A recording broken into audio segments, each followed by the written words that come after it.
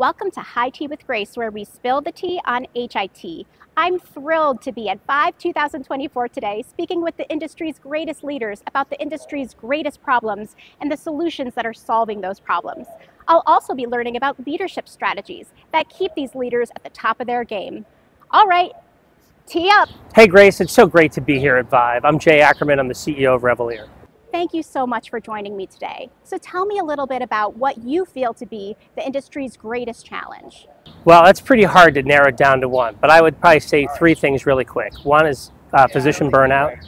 Number two is just managing the explosion of data. Healthcare contributes to 30% of the data being produced. And then lastly, third, providing better care to the patients that are covered by docs and payers. Interesting. I'd also love to learn more about what innovations are solving those challenges.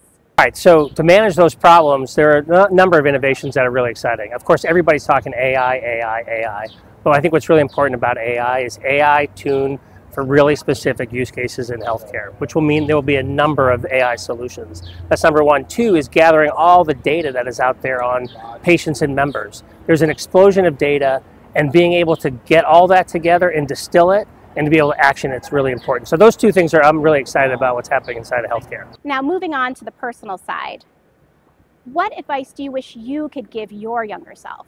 All right, well, if I could tell my younger self one piece of advice, and it's something I think about because I have a 20-year-old son, I would tell him this. One is follow your passion. Number two, when you know what your passion is, look for who's best at what you're interested in and understand why they're great at what they do. And three, always be a learner. I get a lot of inspiration from my father, who's in his late 70s, and he taught himself Spanish over the last 3 years. Thank you so much for joining us today. We loved learning from you. And thanks to you for joining us too. Check out the HITea with Grace podcast website and YouTube page for more great guests like the one today. Cheers.